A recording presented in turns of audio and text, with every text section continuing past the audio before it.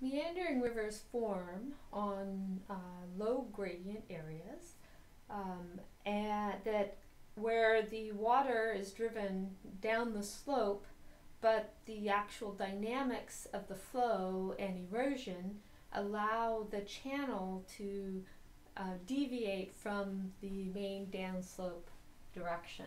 So I've drawn a map view of a meandering river here, and the slope will be going down this way, but the dynamics of the variations in the Reynolds number, including the flow speed and the water depth, cause the river to build out these bends.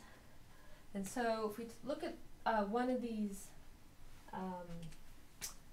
meanders here, what's happening is that the flow is coming around like this, and it's being deflected by the outside of the bend. And that means that there's a force of water into the bend here, right? So that you tend to get erosion where the flow is going into the riverbank. Also, the water on the outside of the bend has to move a farther distance than the water on the inside of the bend, and so you also have a higher flow speed on the outside than the inside. So the flow speed outside is greater than the flow speed on the inside of the bend, and that means that the Reynolds number is higher, and so you end up with erosion, more erosion, sort of all the way in through here. Okay. And because the water is moving more slowly on the inside, you tend to get deposition on the inside of the bend here.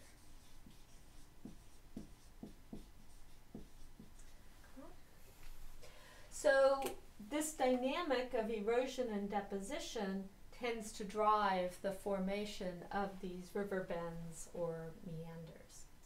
So we can look at a cross-section of the river channel and look at that variation as well. So if we look at a cross-section through here, so what happens through time is our flow speed is highest over here, and the water depth is pretty large. So over time, this part goes away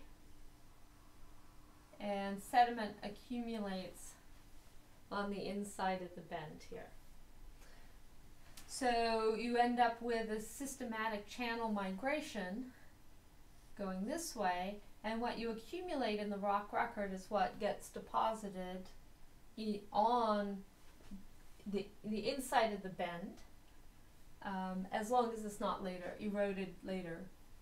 Right? So this inside of the bend is called the point bar, because it's sort of the point around which the river is migrating.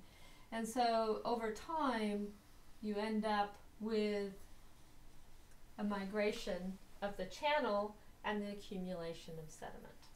We can look at the grain sizes that are likely to be deposited in the channel, and we have the deepest point here, and we have faster flow on this side. So the deepest point is called the thalweg, and in general on the outside of the bend relative to the thalweg is where you have the erosion and you have the deposition on the inside.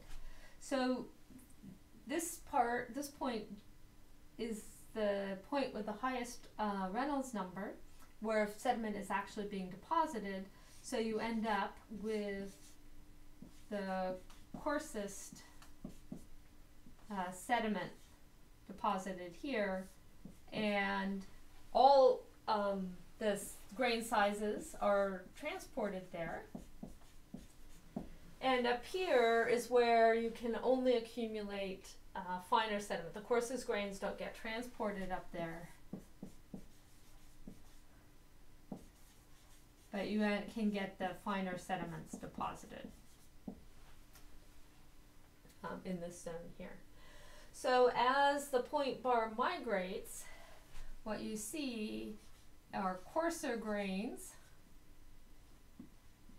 overlain by finer grains going upward. Right? And so the next layer would have some of the coarser grains, finer grains going upward with each part of the migration. We also get distinctive sedimentary structures that form reflecting the migration of bed forms from the deepest part, a thalweg, of the flow up to the finer parts on the point bar. So we have the fastest flow down at the bottom, and so typically that would be upper planar lamination or trough cross stratification here. So we can get the upper planar and the trough cross stratification, with the trough cross stratification being due to the sinuous dune crest or irregular dune crests migrating. Planar cross stratification is also common, and that's from the migration of straight crested dunes. So we can get that as a sedimentary structure.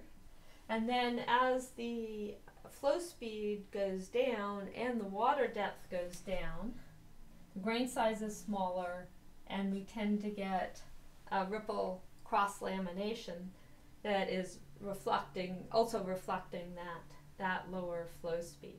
The deposits are very nicely organized with a clear grain size variation from coarser to finer, and sedimentary structures that show a higher flow upward into a lower flow. Thanks for watching.